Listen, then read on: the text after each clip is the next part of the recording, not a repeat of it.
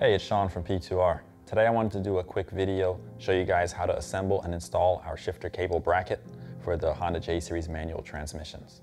So essentially when you get your package in the mail, this is how it's going to come. You're going to have your base and then you're going to have your 3 brackets. We're also going to include all the bolts to put this together. So with the base, we've actually machine grooved everything in here, so it should be really simple for you to install. You can't even install it backwards. So the first thing we're going to do here is we're going to start attaching the brackets. Since this is machine grooved in, it's pretty easy to follow. So I'm going to take this first one, put it here, start to thread it in. These are all of your small bolts that's going to go in here first.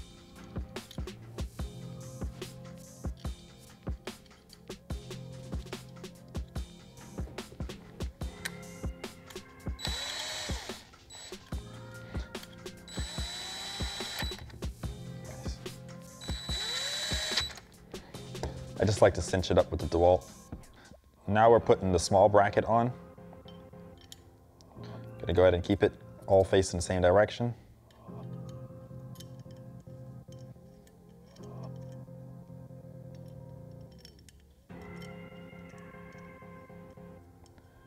And I'm gonna turn it upside down. Just cinch up the bolts a little bit.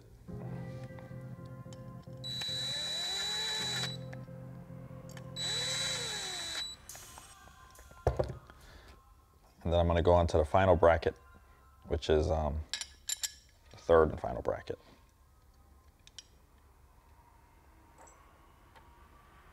So right from upside down.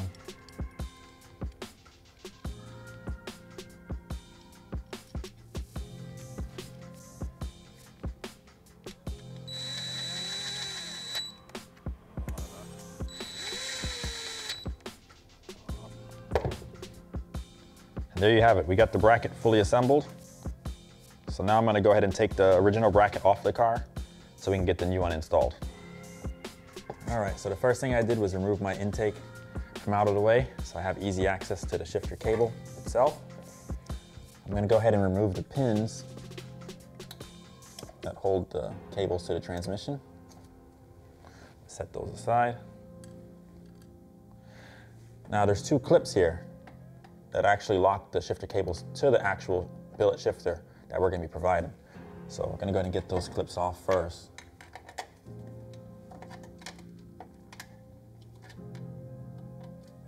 Try not to block the camera.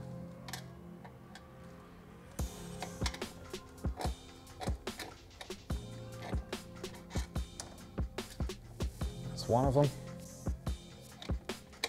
Trying not to get this harness in the way. Well, I'm not left-handed. If it's gonna, all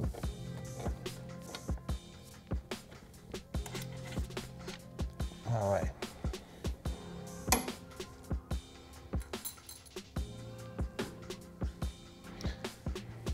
With the 2 clips out, we're able to just literally slide this back, pull up the cable, and put it to the side. Slide the next one back, and pull it up. Put it to the side. Now the shifter cable bracket has 3 bolts that are holding it in place. I'm just going to go ahead and take those out and the cable bracket will come right up.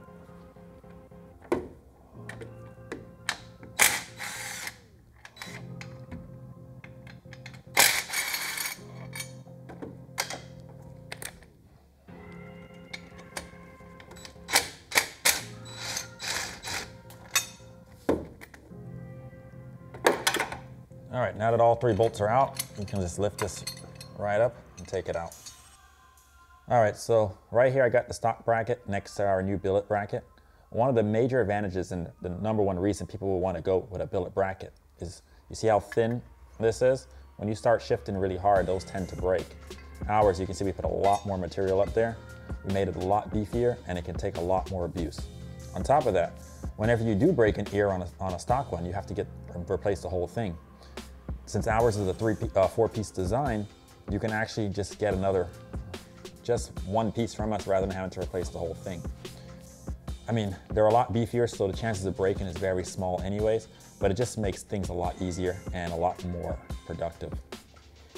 So now that I got it, I'm gonna go ahead and install a new bracket and just get rid of the old bracket. we actually provide you with 4 Allen bolts for ours. It's a it's going to be a 6mm Allen head that you will use to install it. So I like to slide the 3 bolts in place right away, so that way it's easy just for me to find alignment of where it's going on the transmission.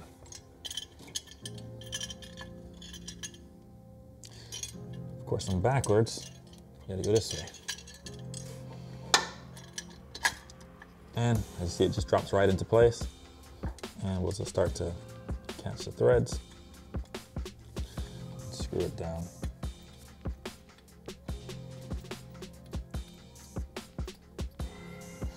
Keep my harness out of the way. Once I thread it in a little bit by hand, I'm just gonna go ahead and speed up the process and go down a little bit with the gun. I never like to over tighten with the gun. I literally just bring it into place. And then I tighten up by hand at the end just to make sure I'm not over tightening anything.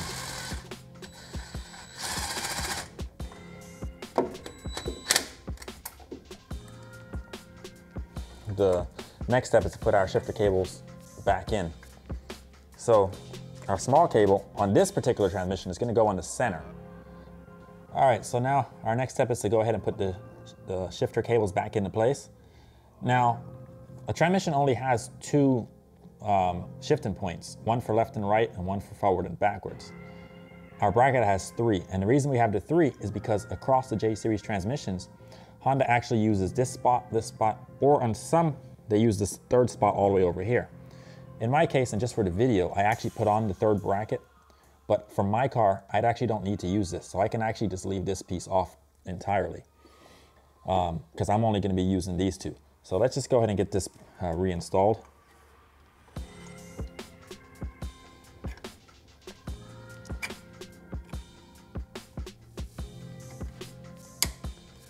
Slide that down. I'll bring the next bracket one time.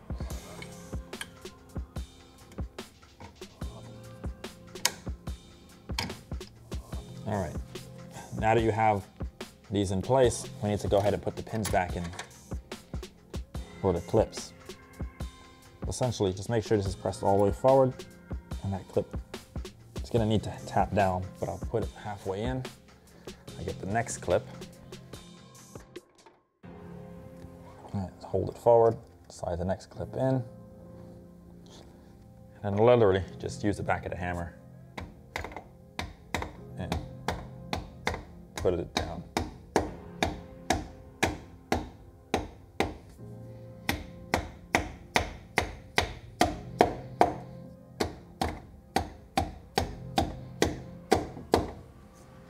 Now that the cables are reinstalled, we just need to put a lock-in clip in place so that the cables can't ever jump off of the transmission. And there you have it. P2R billet shifter cable bracket fully installed and ready to go. And there you have it, the P2R billet shifter cable bracket installed and ready to go. If you like this product and want to get it for yourself, you can find a link in the description to our website. The part number for this product is P757. We have them ready to go and ready to ship. If you like this content and would like to see more install videos and other J-Series related product, please be sure to subscribe to our channel, and I'll see you guys again soon.